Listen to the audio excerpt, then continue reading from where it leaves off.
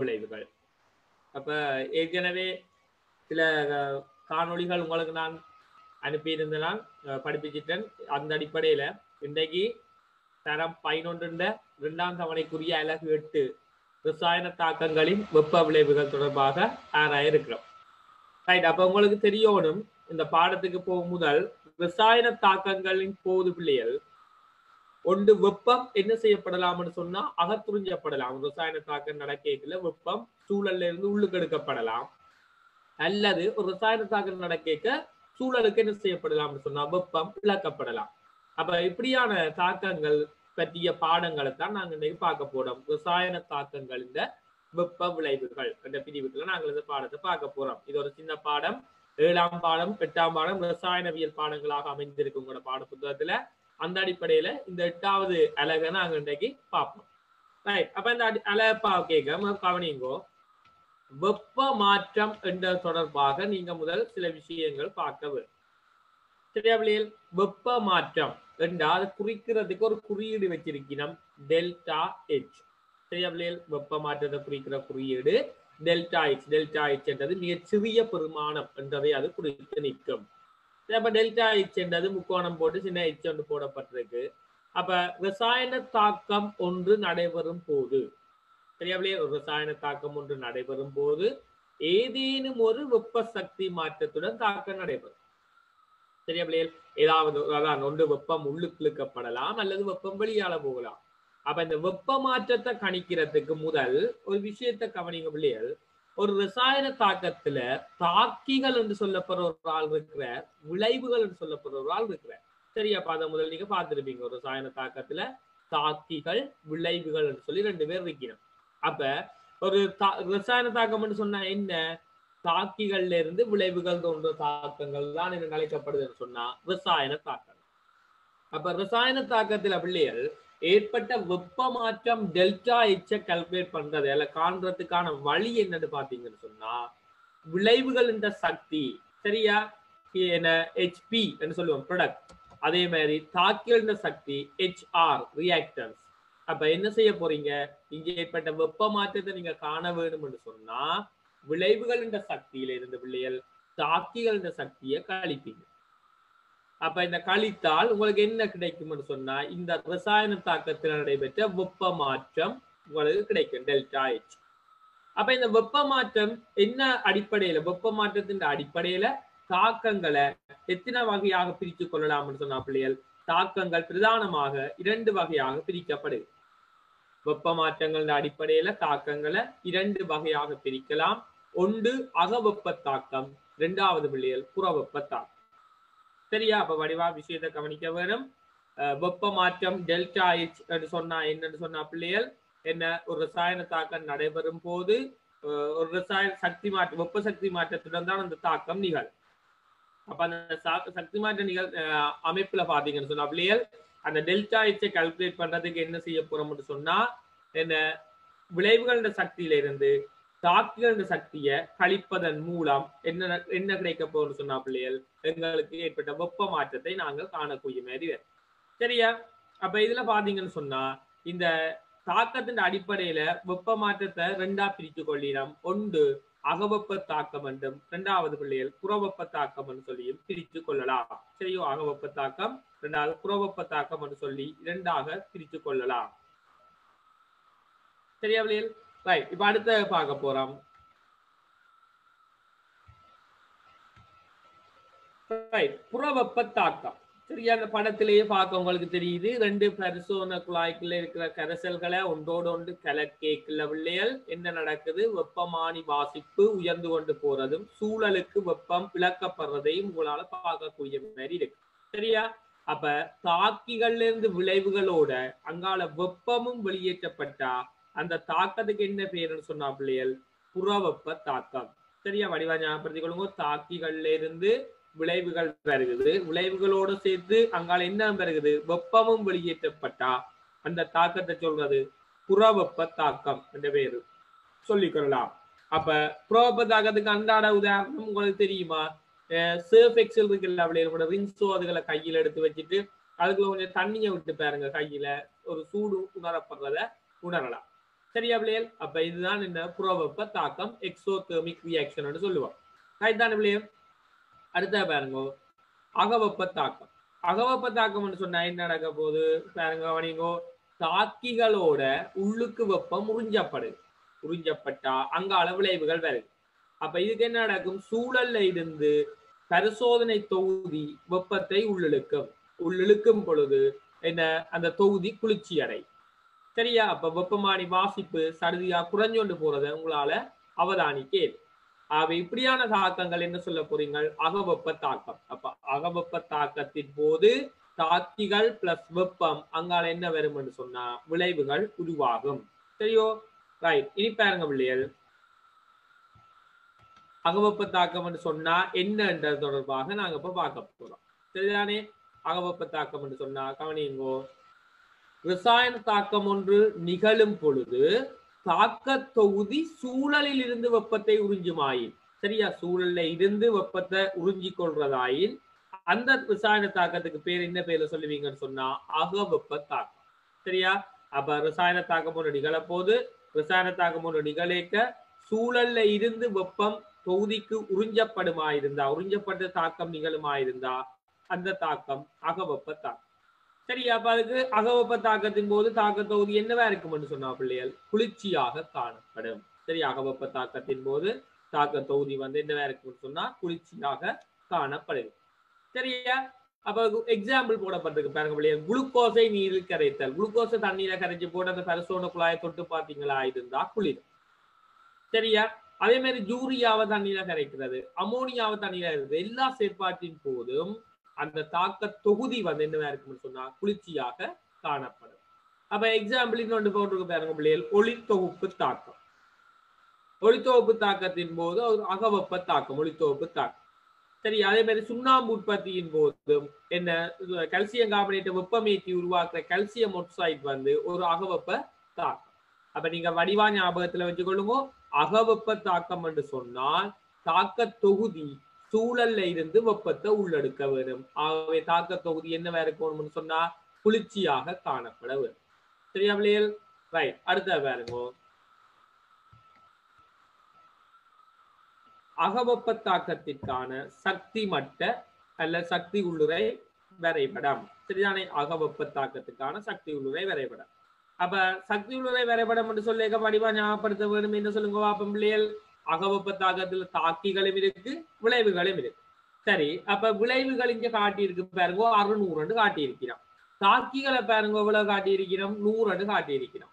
அப்ப உங்களுக்கு எம்சிக்யூல வந்திருக்கிற கேள்விகளாக இதை நாங்க சொல்லலாம் பிள்ளைகள். எம்சிக்யூல வடிவா ஞாபகப்படுத்திக் கொள்ளுங்க. எம்சிக்யூ ஒன்றுல இப்படி கேள்வி வரும்.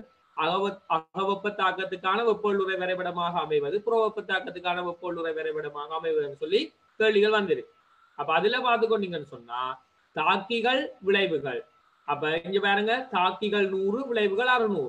அப்ப என்ன நடக்கும்? வெப்பொள்ளுறை மாற்றம் எப்படி காணணும்னு சொன்னாங்க?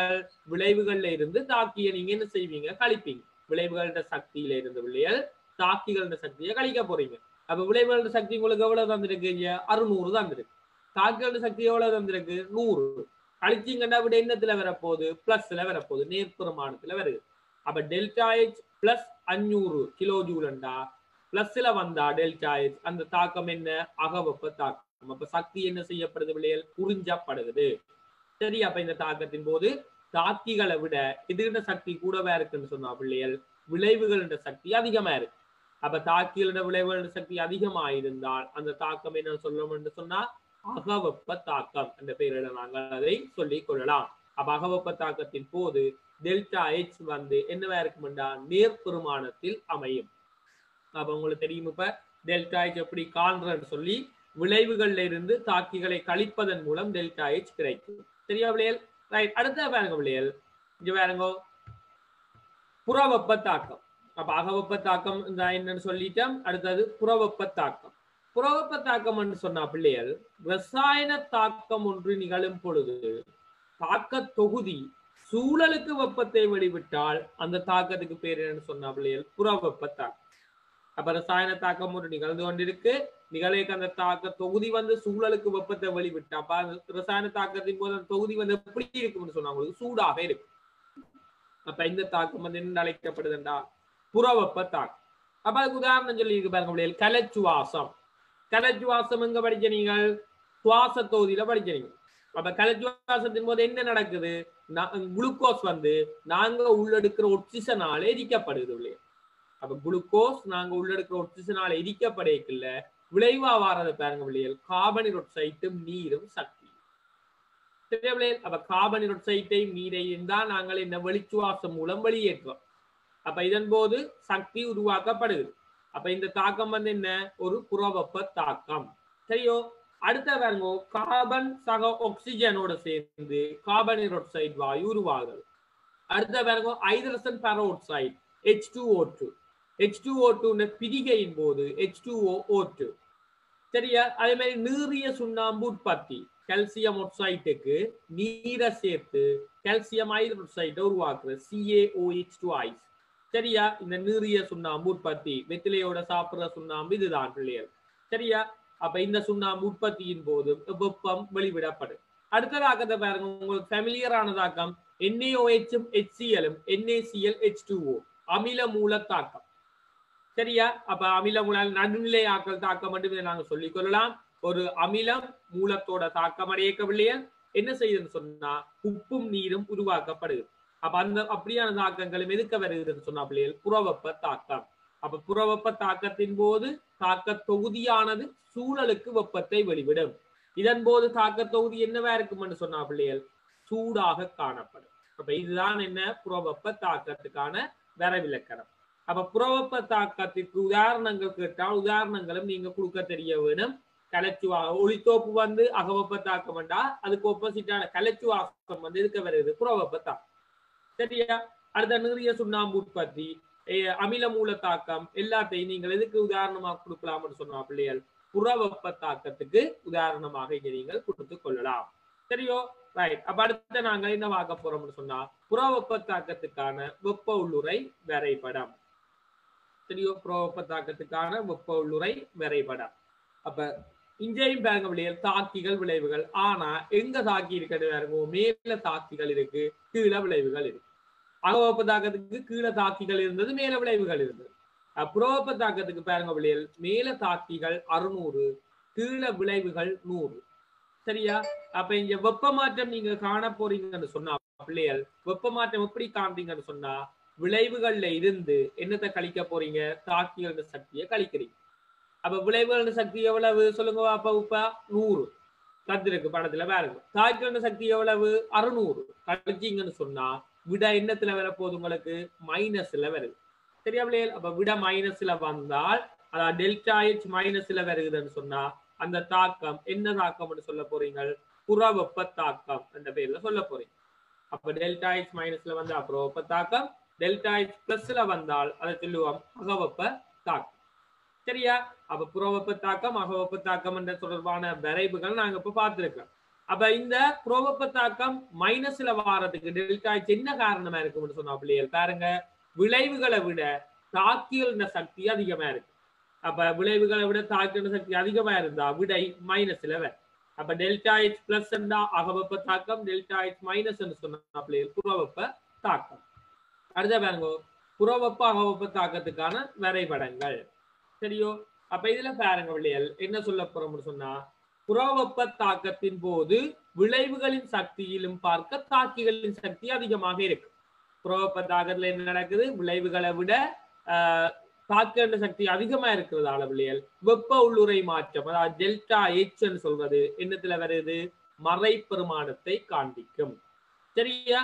அகவெப்ப தாக்கத்தின் போது என்ன நடக்குது பாருங்க பிள்ளைகள் தாக்கிகளின் சக்தியிலும் பார்க்க விளைவுகளின் சக்தி அதிகமாக காணப்படுவதால் வெப்ப உள்ளுறை மாற்றம் டெல்டா H நேர்பெருமானத்தை காண்பிக்கும். அப்ப ரெண்டையும் வடிவா ஞாபகப்படுத்திக் கொள்ளணும். புறவெப்ப தாக்கத்து மறைப்பெருமானத்துக்கு வர்றதுக்கு யார் காரணம்னு சொன்னா என்ன காரணம் சொல்ல போறீங்க? விளைவுகள் சக்தியிலையும் பார்க்க தாக்கிகள் சக்தி அதிகம். அப்ப இதுல இருந்து கழிக்கிற நீங்க விளைவுகள்ல இருந்து தாக்கிய கழிக்கிற நீங்க அப்படி பார்க்க விளைவுகள் சக்தியோட தாக்கிகள் சக்தி அதிகமா இருக்கிறதால டெல்டா H என்னவா இருக்கு? மறைப்பெருமானம். அகவெப்ப தாக்கத்துல என்ன நடக்குது பிள்ளைகள்? தாக்கிகளின் சக்தியிலும் பார்க்க விளைவுகளின் சக்தி அதிகமா இருக்கு. அப்ப நீங்க எதுல இருந்து கழிக்க போறீங்க? விளைவுகள்ல இருந்து தான் தாக்கிகளை கழிக்க போறீங்க. அப்ப விளைவுகள் கூட வேறந்தா விட எண்ணத்துல வரும் உங்களுக்கு நேர்பெருமானத்தில் அமையும். ஆகவே இதான் புறவெப்ப அகவெப்ப தாக்கத்திற்கான என்ன படங்கள் வெப்ப உள்ளுரை வரைபடங்களாக இங்க காணப்படுது. சரியா பிள்ளைகள்? ரைட். அப்ப அடுத்த பாருங்க பிள்ளைகள், ரசாயன தாக்கம் ஒன்றில் நிகழும் வெப்ப மாற்றத்தை துணியும் பரிசோதனை. இந்த பாடத்துல இருக்கிற ஒரு இறுதி பரிசோதனை இதுதான். சரியா? ரசாயன தாக்கம் ஒன்றில் நிகழும் வெப்ப மாற்றத்தை துணியும் பரிசோதனை. அப்ப வெப்ப மாற்றத்தை நீங்கள் எப்படி துணிய போறீங்க என்றதுதான் இந்த பாடத்துல நாங்க பார்க்க போறோம். மிக முக்கியமான ஒரு பகுதியும் அல்ல பரிசோதனையும் இது கூட. அப்ப இதுல பார்க்க பிள்ளைகள் முதலாவது விஷயம் நீங்க கவனிக்க வேண்டும், இந்த பரிசோதனை வெப்ப மாற்றத்தை துணிகிறதுக்கான பரிசோதனை. ஏன்னா அப்படித்தானே? அப்ப இந்த பரிசோதனையின் போது உருவாகிற வெப்பம் சூழலுக்கு இழக்கப்படக்கூடாது. இது மிக முக்கியம். சரியா? அப்ப சூழலுக்கான வெப்ப இழப்ப இயன்ற அளவு நீங்கள் என்ன செய்ய வேணும் சொல்லுங்க பாப்போம், இங்க குறைக்க வேணும். ரைட்? அப்ப அப்படி குறைக்கிறதுக்கு என்ன வேலையை நாங்க செய்ய போறோம்? உண்மையா இந்த பரிசோதனைக்கு பிள்ளைகள் இப்படி ஒரு செட்டப்பை நாங்க செய்யணும். ஆனா கலோரி மானி என்று சொல்லி ஒரு டிஃபால்ட்டா ஒரு இன்ஸ்ட்ருமெண்ட் இருக்கு எங்களுக்கு. அந்த இன்ஸ்ட்ருமெண்ட்ஸை பயன்படுத்தி நாங்க செய்து கொள்ளலாம். சரியா? ஆனா இப்ப நாங்க என்ன சொல்ல போறோம் அப்படின்னு சொன்னா, ஒரு பெரிய முகவை எடுக்கிறோம். சரியா? வடிவா பாருங்க, ஒரு பெரிய முகவை ஒன்று எடுக்கிறோம். அந்த பெரிய முகவைக்குள்ள ஒரு சிறிய முகவை ஒன்று வச்சிருக்கு. அப்ப பெரிய முகவை சிறிய முகவைக்கும் இடைக்குள்ள என்ன இருக்குன்னு சொன்னா பிள்ளைகள் பஞ்சு அல்லது ரெஜிஃபோம் வச்சிருக்குங்க. சரியா? முதலாவது பெரிய முகவை, பெரிய முகவைக்கு உள்ளுக்கு என்ன இருக்குன்னு சொன்னா ஒரு சிறிய முகவை வச்சிருக்கிறீங்க. அந்த சிறிய முகவைக்கு கீழே ஒரு மரக்குட்டி ஒன்று வச்சிருக்கிறீங்க. ரெண்டு முகவைக்கும் இடையில என்ன வைக்க போறீங்கன்னு சொன்னா பஞ்சு அல்லது ரெஜிஃபோம் வைக்கலாம். சரியா? இப்ப என்ன செய்ய போறீங்க, மேல ஒரு மூடியால மூட போறீங்க இல்லையா? சரியா? மேலே ஒரு மூடியால மூடிக்கொள்றீங்க. அந்த மூடியில ரெண்டு துவாரம் இருக்கணும். ஒன்று வெப்பமானி வைக்கிறதுக்கான ஒரு துவாரம், இரண்டாவது கலக்கி வைக்கிறதுக்கான ஒரு துவாரம். சரி, அப்ப இவ்வளவு தான் இந்த பரிசோதனை அமைப்பு முறை. அப்ப இந்த பரிசோதனையில நாங்க என்ன செய்யறோம்னு சொன்னா, இது சூழலுக்கான வெப்ப இழப்ப என்ன செய்திருக்கிறோம், மினிமைஸ் பண்ணி இருக்கிறோம். எந்த அளவு எங்களுக்கு தெரிஞ்ச அளவுக்கு சூழலுக்கான வெப்ப இழப்பை என்ன செய்திருக்கிறோம்னு சொன்னா மினிமைஸ் பண்ணி வச்சிருக்கிறோம். அதுதான் எங்கிற கருத்து. சரியா? வடிவா ஞாபகப்படுத்திக் கொள்ளுங்க. இந்த பரிசோதனைக்கு நாங்கள் எடுத்த பொருட்கள் என்ன என்று பார்த்தால், ஒன்று வந்து பிள்ளைகள் பாருங்க, முதலாவது பெரிய முகவை, அடுத்த சிறிய முகவை. சரியா? பெரிய முகவைக்கும் சிறிய முகவைக்கும் இடையில என்ன இருக்குன்னு சொன்னா பிள்ளைகள், என்ன நோமலாகவே பஞ்சு அல்லது ரெஜிஃபோம் வைக்கப்பட்டிருக்கு. சரியா? இப்ப வெப்பமானி கலக்கி எல்லாம் வச்சுட்டு இந்த பரிசோதனைக்கான படத்தை தயார் செய்யிட்டோம். இந்த பரிசோதனை எப்படி செய்யறதுதான் இப்ப நாங்க அடுத்ததாக பார்க்க போற விடயம். சரியா பிள்ளைகள்? ரைட். இப்ப பாருங்க செய்முறை. 500 மில்லிலிட்டர் ஐதான HCl கரைசல் எடுத்து, சரி 500 மில்லிலிட்டர் ஐதான HCl கரைசல் எடுத்துருக்கிறீங்க. அதை சிறிய முகவையில முதலாவது ஊற்ற வேணும். சரி, அதுக்கு உள்ளுக்க வச்சுட்டு பெரிய முகவை, அடுத்த சிறிய முகவைக்குள்ள அந்த HCl கரைசலை ஊற்றுவீங்க. அப்ப அது இந்த ஆரம்ப வெப்பநிலையை முதல் என்ன செய்யணும், நீங்க குறித்து கொள்ள வேணும். அப்ப நாங்க அந்த ஆரம்ப வெப்பநிலை என்ன எடுத்திருக்கிறோம்னு சொன்னா T1 என்ற பெயர்ல எடுத்திருக்கிறோம். சரியா பிள்ளைகள்? அப்ப முதல் HCl கரைசலை எதுக்கு ஊற்றி இருக்கிறோம் பிள்ளைகள், என்ன இந்த சிறிய முகவைக்கு ஊற்றி இருக்கிறோம். அப்ப சிறிய முகவைக்கு HCl கரைசலை ஊற்றி அந்த ஆரம்ப வெப்பநிலையான வெப்பமானி வாசிப்பு T1 குறித்து கொள்ள வேண்டும். சரியோ? அதுக்கப்புறம் என்ன நடக்குதுன்னு சொன்னா பிள்ளைகள், இந்த பேரின 500 மில்லிலிட்டர் NaOH கரைசலை அதே முகவைக்கு திருப்பி ஊத்துறோம்.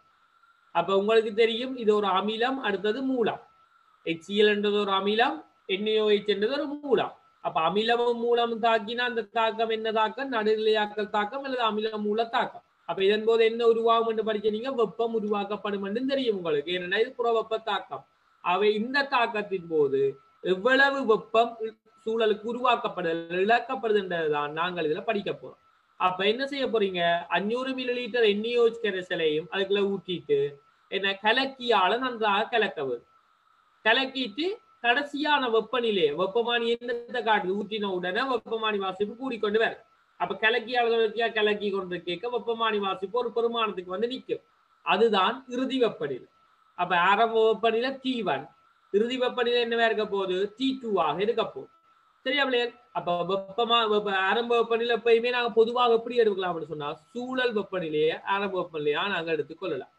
அப்ப ஆரம்ப வெப்பநிலை T1, அடுத்த வெப்பநிலை என்னவா இருக்க போகுதுன்னு சொன்னா T2 ஆக இருக்க போகுது. ரைட். அப்ப இனி என்ன செய்ய போறீங்கன்னு சொன்னா வெப்பநிலை மாற்றம் நீங்க துணிய போறீங்க. வெப்பநிலை மாற்றம் எப்படி துணியலாம் என்று பாருங்க விளையால்.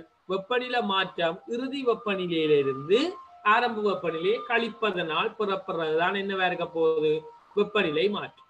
வெப்பநிலை மாற்றம் பாருங்க T2ல இருந்து T1 கழித்தால் உங்களுக்கு வெப்பநிலை மாற்றம் கிடைக்கும். சரியா? ஆரம்ப வெப்பநிலை T1 என்று தெரியும், இறுதி வெப்பநிலை T2 என்று தெரியும். அவை ஆரம்ப வெப்பநிலையிலிருந்து இறுதி வெப்பநிலையை கழித்தால் இறுதியிலிருந்து ஆரம்பத்தை கழித்தால் வெப்பநிலையில் ஏற்பட்ட மாற்றம் அதை குறிக்கிற குறியீடு தீட்டா. சரியா? கரைசல் திணிவு என்ன எடுக்கணும் எம் என்று எடுக்க போறோம். கரைசல் திணிவு நார்மலாகவே எம். அடுத்தது கரைசலின் தன் வெப்ப கொள்ளளவு சி. சரியா? வெப்ப மாற்றம் என்ன கியூ. கியூவை என்ன மாதிரி கணிக்கலாம்னு சொன்னா இந்த சமன்பாட்டால நீங்கள் கணித்து கொள்ளலாம். சரியா? அப்ப வடிவா கணிக்க வேண்டும். இப்ப நாங்கள் கணிக்க போறது என்ன 500 மில்லிலிட்டர் HCl-க்கும் 500 மில்லிலிட்டர் NaOH கரைசலுக்கும் இடையில் நடைபெற்ற தாக்கத்தின் போது உருவான வெப்ப மாற்றத்தை துணிகிறதுதான் இந்த பரிசோதனை. அப்ப இந்த பரிசோதனையின் போது நாங்கள் என்ன செய்யறாங்க, முதல் ஆரம்ப வெப்பநிலை T1 எடுத்துனாங்க, இறுதி வெப்பநிலை T2 எடுத்துனாங்க. T2ல இருந்து T1 கழிப்பதன் மூலம் வெப்பநிலை வித்தியாசத்தை கால்குலேட் பண்றோம். தீட்டா, கரைசலின் திணிவு M. அடுத்த பாருங்க கரைசலின் தன் வெப்ப கொள்ளளவு C என்று சொன்னா வெப்ப மாற்றம் Qவை கால்குலேட் பண்றதுக்கான சமன்பாடு தான் அடுத்த நாங்க படிக்க போறோம்.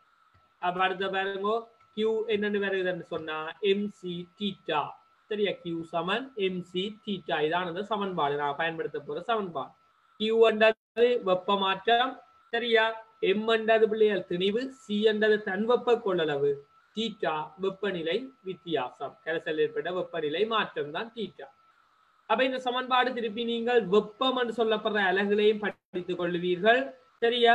ஆனா இப்ப நாங்கள் இந்த சமன்பாட்டிலையும் நாங்கள் பயன்படுத்திக் கொள்றோம். வெப்பம் என்ற அலகுகளையும் இந்த Q சமன் MC தீட்டா என்ற சமன்பாடு பயன்படுத்த போறீங்க. இதுக்கு அடுத்த அலகு ஆகிய 9ஆம் பாடத்திலே. அப்ப இந்த பரிசோதனையில சில எடுகோள்கள் நாங்கள் எடுக்க வேண்டும் இல்லையா? எடுகோள்கள் என்ன? முதலாவது பாருங்க, கரைசலின் தன்வெப்ப கொள்ளளவு நீரின் தன்வெப்ப கொள்ளளவிற்கு சமன். வடிவா ஞாபகப்படுத்திக் கொள்ளுங்க. NaOH-க்கு ஒரு என்ன தன்வெப்ப கொள்ளளவு இருக்கு, HCl-க்கு ஒரு தன்வெப்ப கொள்ளளவு இருக்கு. அப்ப ரெண்டு வெவ்வேறு தன்வெப்ப கொள்ளளவு இருந்தா எங்களுக்கு பரிசோதனை செய்யறது கஷ்டம். அப்ப என்ன செய்ய போறீங்கன்னு சொன்னா ரெண்டுண்டையும் தன்வெப்ப கொள்ளளவு எதுக்கு சமன் என்று எடுக்கிறீங்க? நீரின் தன்வெப்ப கொள்ளளவுக்கு சமன் என்று எடுக்கிறீங்க. அப்ப உங்களுக்கு தெரியணும் நீரின் தன்வெப்ப கொள்ளளவு எவ்வளவு பிள்ளைகள் சொல்லுங்க பாப்போம். நீரின் தன்வெப்ப கொள்ளளவு பெருமானம் எவ்வளவு? தரம் 10ல முதலாம் பாடத்துல படிச்சிருப்பீங்க நீர். சரியா? அந்த விட்டமின்கள் கனியுப்புகளோட நீர் படிச்சீங்க. அப்ப அந்த நீரின் தன்வெப்ப கொள்ளளவு 4200 ஜூல் கிலோகிராம் -1 பாகை C -1. நீரின் தன்வெப்ப கொள்ளளவு பெருமானம். சரியா? 4200 ஜூல் கிலோகிராம் -1 பாகை C -1. என்ன அர்த்தம்? 1 கிலோகிராம் நீர் உங்களுக்கு தந்திருக்கு. 1 கிலோகிராம் நீரை தந்திருக்கினா அந்த வெப்பநிலையை 1 பாகை C-ஆல அதிகரிக்க சொல்லினோம். நீங்க என்ன செய்யணும்? எவ்வளவு ஜூல் வெப்பம் வழங்கணும் சொல்லுங்க பாப்போம். 4200 ஜூல் வெப்பம் வழங்கினாத்தான் 1 கிலோகிராம் நீரின் வெப்பநிலை 1 பாகை C-ஆல கூடும். சரியா? அப்ப நீர் மிக கூடிய அளவான தன்வெப்ப கொள்ளளவை கொண்டது. என்றதாலதான் வாகனங்களுக்கு குளிர்ச்சியாக நீர் பயன்படுத்தப்படுது. ரேடியேட்டர்ஸ், வெஹிக்கிள் ரேடியேட்டர்ஸுக்கு தண்ணி விடுறதுக்கு காரணம் நீர் மிகச் சிறந்த வெப்பநிலையை தன்னகத்தை வச்சிருக்கு. சரியா? இன்னொன்னே நான் சொன்ன அந்த அமிலம் மூலம் படிப்பிக்கேன்னு சொன்னா ஞாபகம் இருக்குமா நினைக்கிறேன். விஷயத்தை கவனிங்கோ. இந்த அமிலத்தை ஐதாக்குற செயற்பாடு, அமிலத்தை ஐதாக்குற செயற்பாட ரெண்டு விதமா செய்யறவே. சில பேர் என்ன செய்வினம்? அமிலத்துக்குள்ள நீரை ஊத்துவினம். இன்னும் கொஞ்சம் பேர் என்ன செய்வினம்? நீருக்குள்ள அமிலத்தை ஊத்துவினம். உண்மையா சரியான மெதட் எதுன்னு பார்த்தா நீருக்குள்ள அமிலத்தை ஊத்த வேணும். சரி, அமிலத்துக்குள்ள கொண்டே தண்ணியை ஊத்தி ஐதாக்குறே இல்லை. அப்படி ஊத்தினால் என்ன நடக்கும்? இதன் போது உருவாகிற வெப்பத்துல பிள்ளைகள் அந்த பரிசோதனை குழாய் வெடிச்சு அமிலம் முழுக்க உங்களுக்கு ஊத்துப்பட்டுரும். சரியா? அப்ப ஏனென்றா உருவாகிற வெப்பத்தை வாங்குறதுக்கு ஒருத்தரும் இல்லை. ஆனா நீருக்குள்ள அமிலத்தை ஊத்துவீங்களா இருந்தா பிள்ளைகள் என்ன செய்யணும்னு சொன்னா எவ்வளவு வெப்பம் உருவாகினாலும் அவ்வளவு வெப்பத்தையும் நீர் தன்னகத்தே சேர்த்து வச்சிருக்கு. ஆகவே உங்களுக்கான வெப்ப இழப்பு, சூழலுக்கான வெப்ப இழப்பு என்ற அளவு குறைக்கப்படும் பிள்ளைகள். சரியா? அப்ப இந்த கரைசல்ல என்ன நீங்க எடுக்கிற எடுகோள் பாருங்க பிள்ளைங்க. முதலாவது, கரைசலின் தன்வெப்ப கொள்ளளவு நீரின் தன்வெப்ப கொள்ளளவிற்கு சமனாக இருக்கும். ரெண்டாவது பாருங்க கரைசலின் அடர்த்தி நீரின் அடர்த்திக்கு சமன். அப்ப அதையும் பார்க்கணும். கரைசலின் அடர்த்தி என்று சொன்னா HCl ஒரு அடர்த்தி இருக்கு பிள்ளைகள், NaOH ஒரு அடர்த்தி இருக்கு. அப்ப இந்த ரெண்டு நேம் அடர்த்தி ஏறத்தாழ என்னத்துக்கு சமன் எடுக்க போறீங்க? நீரின் அடர்த்திக்கு சமனாக இருக்கும் எடுக்க போறீங்க.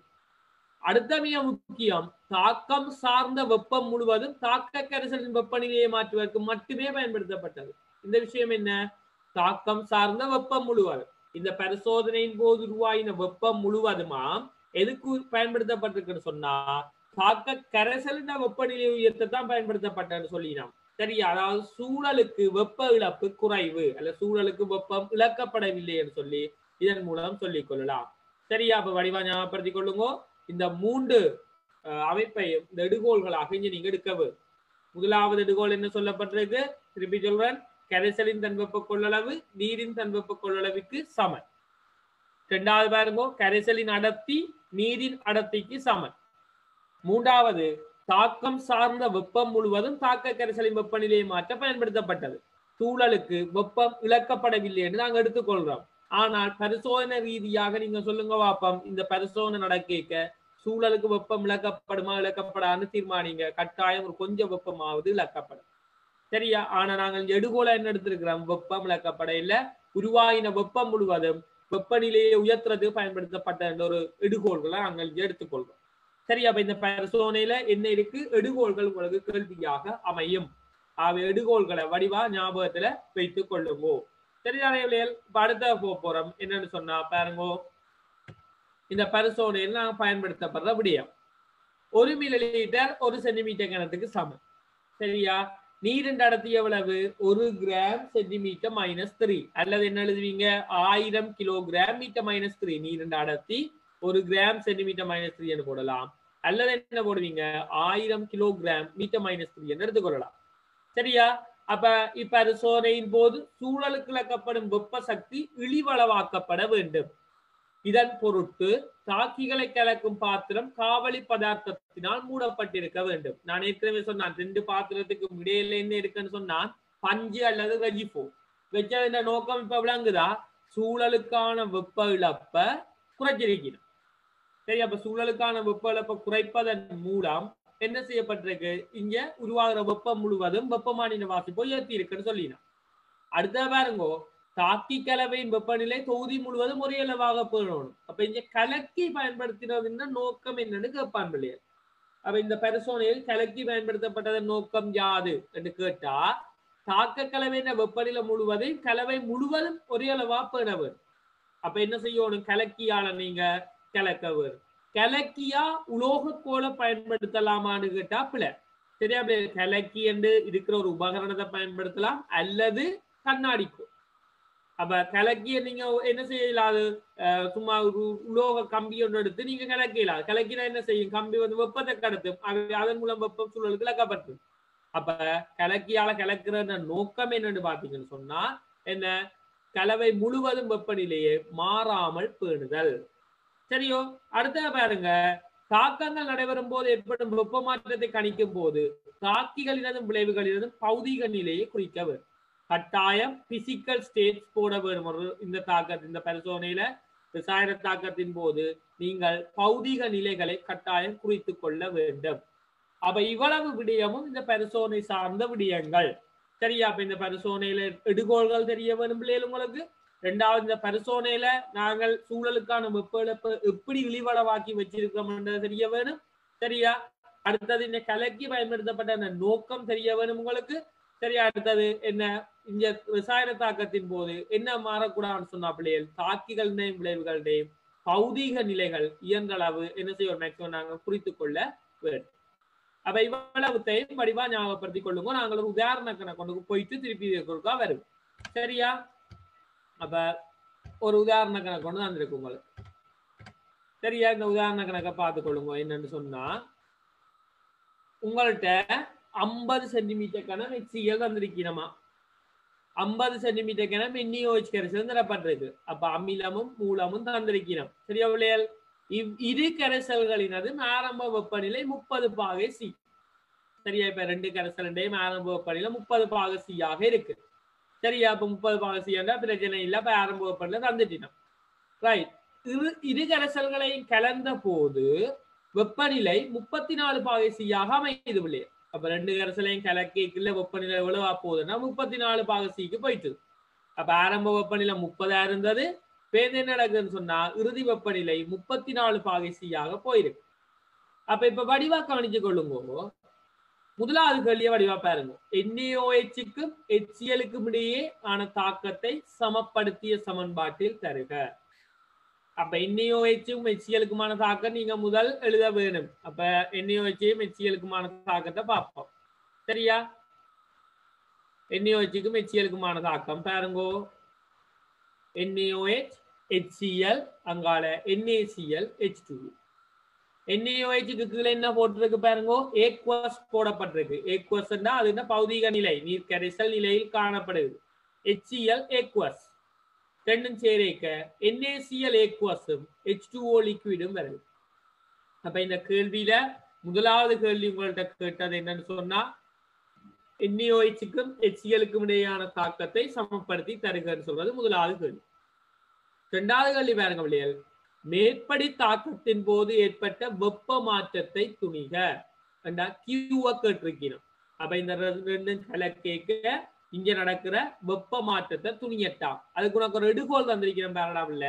நீரின் தன்வெப்ப கொள்ளளவு 4200 ஜூல் கிலோகிராம் -1 பாகை C -1.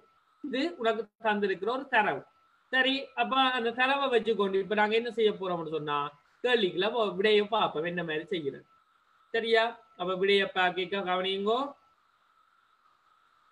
கொஞ்சம் ஸ்டெப்ஸுகள் உங்களுக்கு போட்டிருக்கிறேன். உங்களுக்கு விளங்கோணும் பண்றதுக்காக வேண்டி இப்படி இந்த அளவுக்கும் செய்ய வேண்டிய தேவைகள் இல்லை. ஆனால் உங்களோட விளக்கத்துக்காக வேண்டி தான் இதுகள் போடப்பட்டிருக்கு. அப்ப முதலாவது ஸ்டெப் அப்ப 50 சென்டிமீட்டர் கனம் HCl தந்தாங்க. 50 சென்டிமீட்டர் கனம் NaOH தந்திருக்கணும். அப்ப மொத்த கனவளவு எவ்வளவு சொல்லுவா? அப்ப 100 சென்டிமீட்டர் கனம்.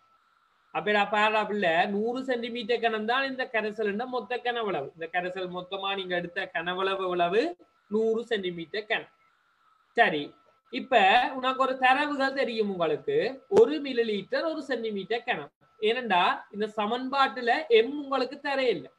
எம்ன்றது என்ன? திணிவு. அது நீங்க தான் கால்குலேட் பண்ண போறீங்க. அப்ப திணிவை கால்குலேட் பண்ணணும்னு சொன்னா இந்த சென்டிமீட்டர் கணக்கு தான் உனக்கு தெரியும். சென்டிமீட்டர் கணத்தை வச்சுக்கொண்டு என்ன செய்ய போறோம்? திணிவு கால்குலேட் பண்ண போறோம். அப்ப சென்டிமீட்டர் கணத்தை வச்சுக்கொண்டு திணிவு எப்படி கால்குலேட் பண்றது என்று சொன்னா வடிவாக்கவனி முதலாவது விஷயம் அடர்த்தி சமன் திணிவின் கீழ் கனவளவு ஒரு சமன்பாடு நீ படிச்சது. இதுவும் 10ஆம் ஆண்டுல படிச்ச விடயம் உங்களுக்கு தெரிஞ்சிருக்கும். அடர்த்தி சமன் திணிவின் கீழ் கனவளவு D சமன் M/V என்று போடுறான். அப்ப நீரின் அடர்த்தி 1 கிராம் சென்டிமீட்டர் -3 இருந்ததுதானே, அது அப்படியே போடு. தச்சமையின் கனவளவு மீட்டர் கணத்துல இருந்தால் நீ நீரின் அடர்த்தி என்ன செய்யணும்? மீட்டர் கணத்துல போடலாம். இங்க உனக்கு என்னத்துல வருது? மொத்த கனவளவு 100 சென்டிமீட்டர் கனமா இருக்கிறபடியா இங்க நீரின் அடர்த்திய சென்டிமீட்டர் கணத்திலே போட்டுக்கொள். அது பிரச்சனை இல்லை. அப்ப என்ன நடக்குது? அடர்த்தி சமன் நீரின் அடர்த்தி எவ்வளவு? 100 சென்டிமீட்டர் 1 கிராம் சென்டிமீட்டர் -3. ரைட். அடுத்த திணிவு X. ஏன்னா திணிவு தான் உனக்கு தேவை. எம்ன்றது தேவை. சரி, அப்ப திணிவு X வை. கரைசல் கனவளவு மொத்த கனவளவு எவ்வளவு உனக்கு? 100 சென்டிமீட்டர் கனம். அப்ப நேர குறுக்க பெருக்கிறீன்னு சொன்னா திணிவு எவ்வளவு வருகிறது? 100 கிராம் என்று வரப்போ. அப்ப நீ 100 கிராம கொண்டு இதுல பிரதியிடே இல்லாது. ஏனென்றா கிலோகிராம் தான் திணிவுக்கான சர்வதேச அலகு. சோ அப்ப கிலோகிராமுக்கு மாத்த வேணும். அப்ப கிலோகிராமுக்கு மாத்த வேணும்னு சொன்னா உனக்கு வடிவா தெரியும் என்ன? இதை என்ன செய்யணும்? 1000ஆல பிரிக்க வரும். அப்ப 1000ஆல பிரிச்சா வரும் 0.1 கிலோகிராம். சரியா பிள்ளைகள்? 1000ஆல பிரிச்சா 0.1 கிலோகிராம். இப்ப உனக்கு விளங்கிட்டுதான் எப்படி நாங்கள் திணிவு கண்டனாங்கள் என்றது விளங்கிட்டான்னு பேர் வடிவா. திருப்பியும் சொல்றேன். மொத்த கனவளவு 50 சென்டிமீட்டர் கனம். 50 சென்டிமீட்டர் கனம் HCl, 50 சென்டிமீட்டர் கனம் NaOH. ஆகவே 2 மொத்த கனவளவு உனக்கு 100 சென்டிமீட்டர் கனமாக அமைந்தது. அப்ப இந்த 100 சென்டிமீட்டர் கனம் கரைசல்ல அடர்த்தி சமன் திணிவின்கள் கனவளவு என்ற சமன்பாட்டை போடுறீங்க. அப்ப அடர்த்தி எவ்வளவு? நீரின் அடர்த்தி 1 கிராம் சென்டிமீட்டர் -3. சரியோ? அதே நேரம் திணிவு X என்று வச்சுக்கொண்ட நீங்கள் கரைசல் கனவளவு, அதாவது நீர் இந்த கரைசல் கனவளவு எவ்வளவு இருந்தது? 100 சென்டிமீட்டர் கனம். அவை பிரித்தால் என்ன வரப்போகுது? திணிவு 100 கிராம் என்றது உங்களுக்கு கிடைக்குது விடையா. சரி இப்ப திணிவு 100 கிராம்னு சொன்னா 100 கிராம கொண்டு இங்க பிரதியிட இயலாது. சோ அப்ப திணிவுக்கு கிராம கிலோகிராமுக்கு நீங்க மாத்தி ஆகும். அப்ப கிராம கிலோகிராமுக்கு மாத்துறதுக்கு என்ன செய்யலாம்? ஈஸியான வழி என்ன? 1000ஆல பிரிச்சு விடுறது. சரியா? அப்ப திணிவு வந்துடும். அடுத்த வெப்பநிலை வித்தியாசத்தை பேர் வடிவா பிள்ளைகள். வெப்பநிலை வித்தியாசம் எப்படி பாக்குறது? இறுதியில இருந்து ஆரம்ப வெப்பநிலையை கழியும். அப்ப இறுதி வெப்பநிலை எவ்வளவு பிள்ளைகள்? 34 பாகசியா மாறினு சொன்னவே. அப்ப ஆரம்ப வெப்பநிலை எவ்வளவு இருந்தடா? 30 பாகசியா இருந்தது. அப்ப கழிச்சிங்கடா எவ்வளவு போதை விட 4 பாகசி. அப்ப இதா பாருங்கடா, திணிவு கிடைச்சிட்டங்களுக்கு 0.1 கிலோகிராம், வெப்பநிலை வித்தியாசம் கிடைச்சிட்டா 4 பாகசி. ஆகவே தன்வெப்ப கொள்ளளவை கவனிக்கப்படும். அது ஏற்கனவே உனக்கு தரவுல தந்திருக்கடா, 4200 ஜூல் கிலோகிராம் -1 பாகசி -1. சோ அவ்வளவுதையும் பெருக்கி விட்டு என்றாடா அவ்வளவு வருது கியூ 4200 ஜூல். அப்ப இந்த பரிசோதனையின் போது ஏற்பட்ட வெப்ப மாற்றம் இவ்வளவுதான் உனக்கு கிடைச்சது. சரியா? அப்ப இதுல உனக்கு நான் இவ்வளவு ஸ்டெப் போட்டதுக்கான ரீசன் விளங்கப்படுத்த வேணும் என்ற நோக்கத்துக்காக வேண்டி இவ்வளவு ஸ்டெப்பும் தேவையில்லை. சரியா? கியூ சமன் எம்சி தீட்டான சமன்பாட்டை மட்டும்தான் நாங்கள் இதுக்கு பயன்படுத்துறோம். பயன்படுத்த வடிவாக்கவனி கியூ எம் என்றது திணிவு, சி தன்வெப்ப கொள்ளளவு, தீட்டா வெப்பநிலை வித்தியாசம். அந்த அடிப்படையில முதல் கரைசலின கனவளவை வச்சுக்கொண்டு திணிவு நீங்க காண்றீங்க. பெரிய கரைசலின கனவளவு மொத்த கனவளவை வச்சுக்கொண்டு அடர்த்தி சமந்திணிவின்கள் கனவளவு சமன்பாட்டை போட்டு திணிவை கண்டு அடுத்த தன்வெப்ப கொள்ளளவு தந்திருப்பினம் தர வெப்பநிலை வித்தியாசம். அப்ப இதை வெள்ளத்தையும் செய்தீங்கன்னு சொன்னா 4200 ஜூல் உங்களுக்கு கிடைக்கிறது வெப்பம். சரியோ? ரைட். அடுத்த கேள்விக்கு போவோம். இப்பரிசோதனையில் நீர் மேற்கொண்ட எடுகோள்கள் 2 தருக. அப்ப நான் ஏற்கனவே சொன்னான், இந்த பரிசோதனை வந்தா கட்டாயம் என்ன வரும் பிள்ளைகள்? எடுகோள்கள் கேட்பேன். சோ அப்ப அந்த எடுகோள்கள் என்ற பிரிவுக்குள்ள நாங்க பார்க்க போறோம் பாருடா எடுகோள்கள். சரியா? கொண்டு என்ன? கரைசலின் தன்வெப்ப கொள்ளளவு சமன் நீரின் தன்வெப்ப கொள்ளளவு. இரண்டாவது எடுகோள் பாருடா கரைசலின் அடர்த்தி சமன் நீரின் அடர்த்தி. அப்ப இந்த 2 எடுகோள்கள் நாங்க எடுத்துறோம். மூன்றாவது என்ன எடுக்கலாம்னு சொன்னா சூழலுக்கு வெப்பம் இழக்கப்படவில்லை என்றதையும் நீ எடுத்து கொள்ளலாம். சரியா? அப்ப வடிவமைப்படுத்திக்கோள். இந்த பரிசோதனையில எடுகோள்கள் கேட்ட அந்த எடுகோள்கள் சொல்லி ரைட். இப்ப அடுத்த விடயம் என்னவாக போனோம்? அடுத்த கேள்வி என்ன? அடுத்த பாருடா தாக்கிகளையும் விளைவுகளையும் சக்தி மட்ட வரைவில் குறித்து காட்டுங்க. சரியா? அப்ப தாக்கிகள் விளைவுகள். அப்ப தாக்கி இங்க என்னன்னு தெரியுமா உனக்கு? NaOH அந்த தாக்கத்துல NaOH HCl தாக்கிகள் விளைவு. NaCl H2O என்ன விளைவுகள். அப்ப தாக்கிகள்ல இருந்து விளைவுகள் உருவாகிறதா அந்த ரசாயன தாக்கம். அப்ப இந்த ரசாயன தாக்கத்தை என்ன செய்ய சொல்லி இருக்கிறோம்னு சொன்னா ஒரு சக்தி மட்ட வரைவுல உன்னை குறித்து காட்டுட்டான். இப்ப சக்தி மட்ட வரைவுல குறித்து காட்டணும்னு சொன்னா இங்க கவனி. சரியா? சக்தி மட்ட வரைவுல குறித்து காட்ட சொல்லி இருக்குன்னு சொன்னா இது ஒரு புறவெப்ப தாக்கம். சரியா? அப்ப புறவெப்ப தாக்கம் சொன்னா தாக்கிகள் NaOH HCl ரெண்டும் பௌதிக நிலையோட குறிச்சிருக்கு பேர் aqueous. விளைவுகளை பேரடா NaCl H2O அதை கீழே குறிச்சிருக்கு, அதுவும் பௌதிக நிலையோட குறிச்சிருக்கு. சரியா? அப்ப சக்தி வெளியேறுது. ஆகவே டெல்டா H வந்து என்னத்துல வருதுன்னு சொன்னா மறை பெருமானத்துல உனக்கு அமையும். சரியா? அப்ப இந்த தாக்கம் ஒரு புறவெப்ப தாக்கம். இந்த அமில மூல தாக்கம் NaOH HCl NaCl H2O. ஆகவே இந்த தாக்கத்தின் போது டெல்டா H வந்து விளையல் மறை பெருமானத்தில் அமைது. ஆகவே இது ஒரு புறவெப்ப தாக்கம். சரியா? அப்ப இது இவ்வளவும் ஒரு பரிசோதனையில வர கேள்விகளாக உங்களுக்கு உதாரண கேள்விகளை நான் செய்து விட்டிருக்கேன். சரியா? இப்ப இது வந்து விளையல் தொடர்ச்சியாக பாஸ் பேப்பர்ல இது தொடர்பான கேள்விகள் வந்திருக்கு. சரியா? பாஸ் பேப்பர்ல இந்த பாடம் தொடர்பான கேள்விகள் வந்தது ஒரு பாஸ் பேப்பர்ல வந்திருக்கு. அதுல வந்து திண்ம NaOH இப்ப நான் ரெண்டுமே கரைசலா எடுத்துறான் பிள்ளைகள். ஆனா திண்ம NaOH பயன்படுத்தி நான் ஒரு கேள்வி ஒன்று இருக்கு. சரியா? அப்ப திண்ம NaOH பயன்படுத்தப்படுற படியா பிள்ளைகள் கட்டாய ஞாபகத்துல வச்சு கொள்ளுவோம். என்ன செய்ய வேணும்னு சொன்னா திண்ம NaOH பௌதிக நிலைகள் நீங்கள் கட்டாயம் வடிவாக இங்கு போட வேண்டும். சரியா? அப்ப இந்த பரிசோதனையில வர்ற கேள்விகள் என்று சொன்னால் இதைத்தான் நாங்கள் இதுல சொல்லிக் கொள்ளலாம். சரியா? இப்ப பாருங்க இன்னொன்று.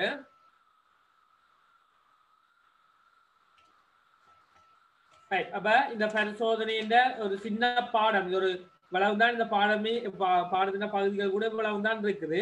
அப்ப இந்த பாடத்தை பொறுத்த வரைக்கும் உங்களுக்கு ரசாயன தாக்கம் ஒன்று நிகழ்ச்சியில என்ன உருவாகும் என்று தெரிய வேணும்னு சொன்னா வெப்ப மாற்றம் உருவாகும் என்று தெரியும். அப்ப இங்க உருவாகிற வெப்ப மாற்றத்தை அடிப்படையா வச்சு கொண்டு 2 வகையாக ரசாயன தாக்கத்தை பிரிச்சு கொள்ளினோம். ஒன்று வந்து பிள்ளைகள் அகவெப்ப தாக்கம் சொல்லுவீங்க. 2வது தாக்கம் என்னன்னு சொன்னா புறவெப்ப தாக்கம். சரியா? அப்ப அகவெப்ப தாக்கம்னு சொன்னா ரசாயன தாக்கம் அப்படின் போது தாக்க தொகுதி சூழலுக்கு வெப்பத்தை இழந்தால் அது என்ன புறவெப்ப தாக்கம். இதன் போது தாக்க தொகுதி சூடா இருக்கு. ரசாயன தாக்கம் அப்படின் போது தாக்க தொகுதியான சூழலில் இருந்து வெப்பத்தை உறிஞ்சுமாயின் அது என்ன அகவெப்ப தாக்கம். அப்படி என்ன அந்த தாக்கத்தின் போது என்ன செய்யும்டா தொகுதி குளிர்ச்சியாக இருக்கு.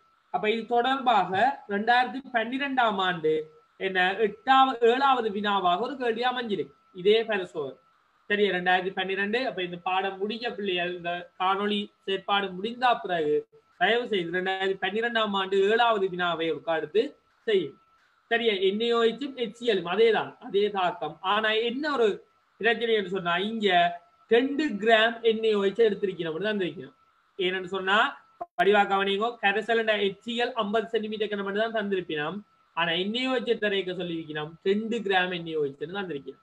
சோ அப்ப அந்த 2 கிராம் NaOH தந்ததுக்கான நோக்கம் என்ன மூல் கால்குலேட் பண்ற கேள்வி பின்னைக்கு இருக்கு.